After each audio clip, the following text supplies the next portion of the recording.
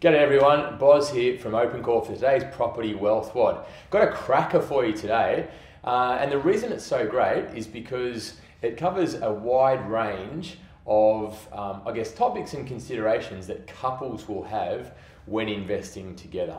Okay, so there's some structural specifics that we can go through, but there's some bigger parts at play here in terms of the dynamics that involve any decision where two different people are concerned.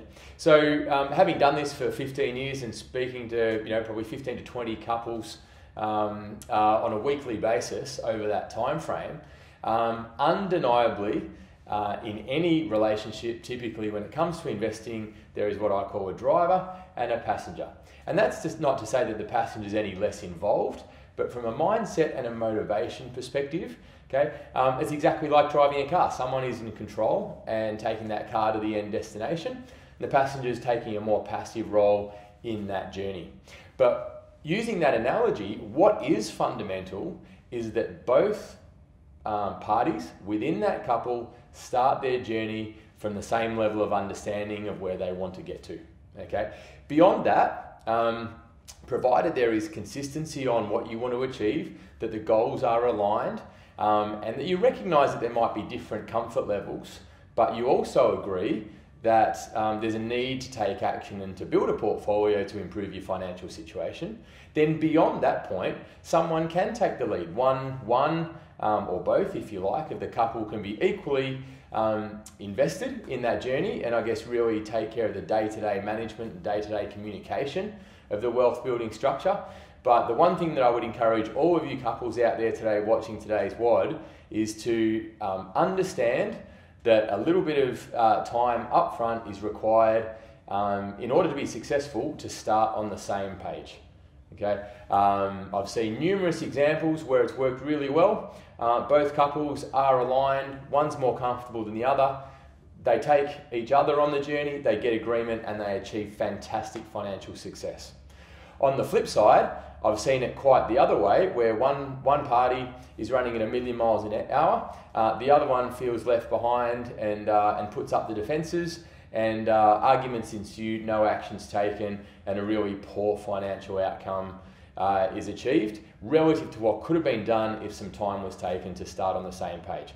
So really important, have a discussion with your partner. What's important to us? Do we have agreement on it? One of us is happy to take the lead, but let's make sure that we've got commitment and agreement on where we want to get to before we actually start.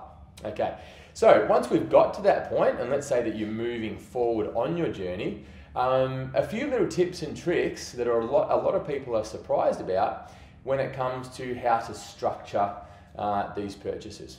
Okay, now general disclaimer, I'm not an accountant and I'm not a lawyer, so always get advice on your own personal situation. But having done this for a while, I'm going to talk through, general structure, learnings and insights that you can take away to be more informed. So the first one is, if you're a married couple, then typically if something happens to one of those parties, touch wood it doesn't, but if it does, then the other, in terms of death or passing, the existing member of that couple would actually retain the asset. Now, if you're a de facto couple, it will depend on how long you've been living together.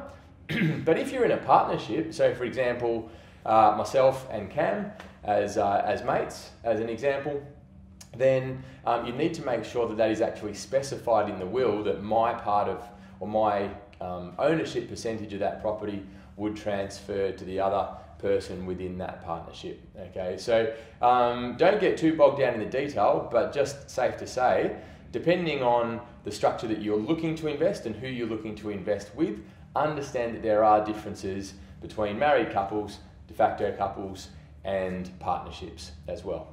Okay, so into some of the practical stuff that we can look at now. We're going to look at ownership percentages, because there are actually two ways that you can acquire an investment property and have it structured.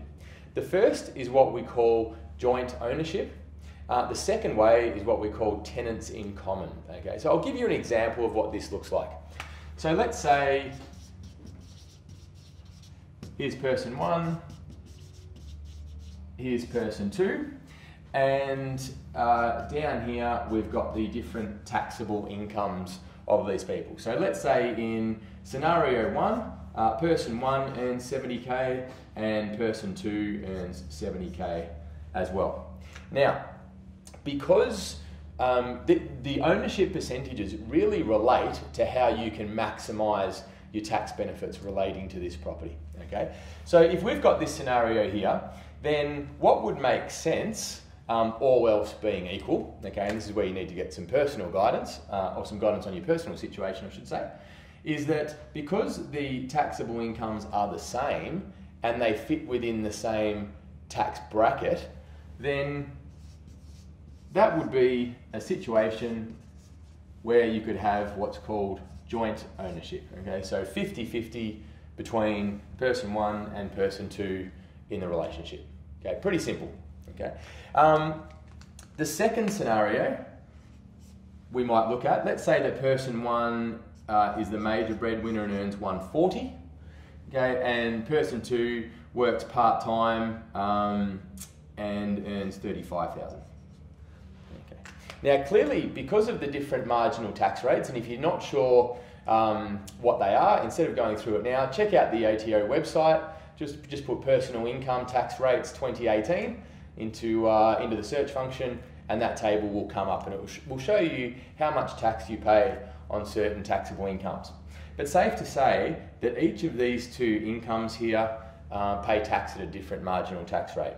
So what would make sense in this scenario, because person 1 earns more income and pays more tax, to have the majority of the ownership for tax purposes in their name and the minority of ownership for tax purposes in person 2's name.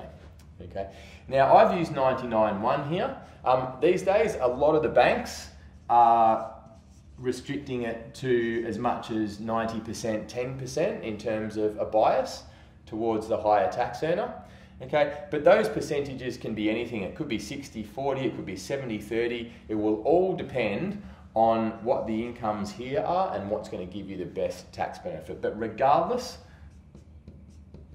this kind of structure where it's not default 50-50 is called tenants in common. Okay, just to finish, guys, the most important thing when understanding this is on the paperwork that you sign for the your solicitor or conveyancer prior to settlement.